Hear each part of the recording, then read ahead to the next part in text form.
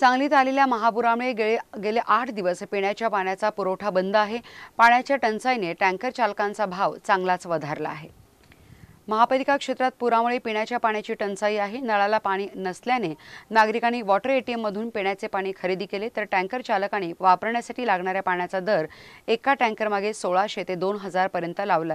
गेल्या 8 दिवसापासून वापरण्याकरिता लागणारे पाणी पुरवणाऱ्या टँकर चालकांची चंगळ झाली आहे। तर महापालिकेचे सार्वजनिक बोर बऱ्याच ठिकाणी नादुरुस्त आहेत। मात्र अशा वेळी ज्यांच्याकडे बोरचे पाणी आहे त्यांनी शेजारच्या नागरिकांनी बोरच्या पाण्याचा पुरवठा केला, त्यामुळे नागरिकांची वापरण्यासाठी लागणारे पाणी उपलब्ध होऊन दिलासा मिळाला। मात्र महापालिकेने टँकरच्या पाण्याचा वापर केवळ पिण्यापुरता करून दिला।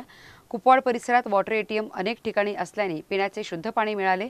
मात्र महापालिकेच्या बंद असलेल्या बोरचा उपयोग असून नसल्यासारखा आहे। बंद बोर सुरू करण्याची मागणी आता नागरिकांनी केली आहे। आणि आमच्याकडे समाजाची काय सुद्धा सोय नाही। आम्ही लोकांच्या बोरचं पाणी आणायला लागलो खऱ्या मळ्यातनं।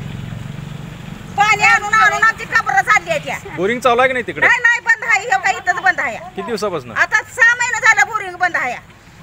काय करायचं आम्ही सांगा की वजा पाटलाने चालू केलंय म्हणून आम्ही जगायला लागलाय समाज आमचा।